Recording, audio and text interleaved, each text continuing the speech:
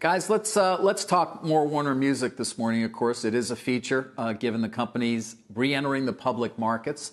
The first time since, 2011 is when Len Blavatnik led a group that acquired it. His Access Industries, of course, continues to be the largest single shareholder.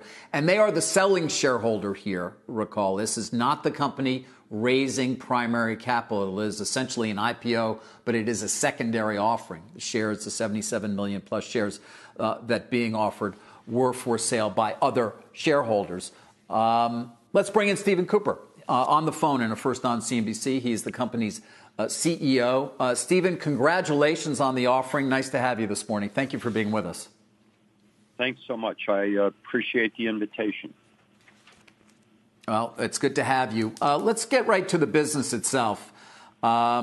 Specific to some of the questions I know that you got during the so-called roadshow. It was obviously a different kind of a roadshow because of current conditions. But your business has done extraordinarily well. The value that's been created by Mr. Blavatnik since he bought the company for, $3.3 billion or so 9 years ago has been extraordinary.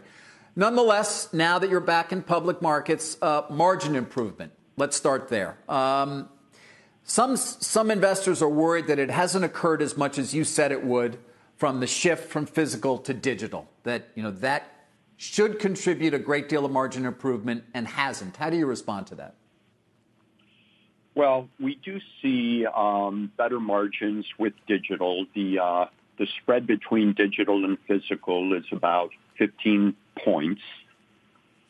We have, however, with Access's support and, patience, have consistently reinvested much of our free cash flow into building not only the brain power but the muscle mass of the business, David.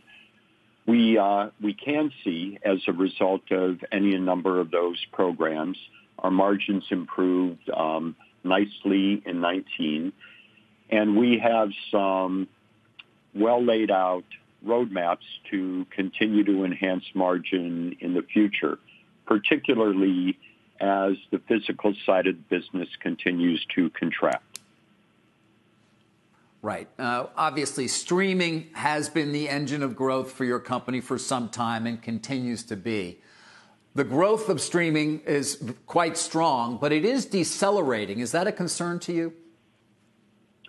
Well, it's decelerating because the numbers continue to get bigger. But frankly, when you look at not only the mature markets but the emerging markets, streaming has, from our perspective, still meaningful growth. The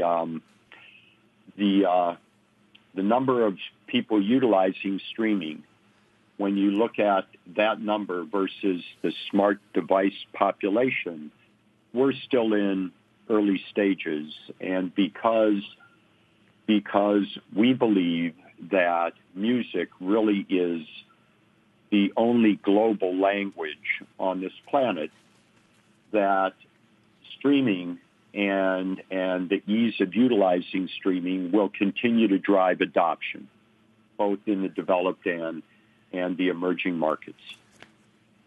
Yeah, and obviously you go into detail on that in the S1. Apple and Spotify, speaking of streaming, are 27% of your revenues. They are growing, but that's a meaningful amount of your revenues. And I wonder, does that give them more power to extract more value from you and other distributors as well? No, we content is a critical component of any service. We're on very good relationships with our streaming partners. I think we've reached a point where the economic model is got a high degree of stability. And I would point out, David, that there are new models that utilize music as one of their foundational building blocks emerging every day. A couple of years ago, Peloton was associated with people dressed in very colorful uniforms riding bikes over the Alps. Today, it's an exercise app. Nobody heard of TikTok 2 years ago. The social platforms are embracing and adopting new uses of music. So we think distribution will continue to be fragmented.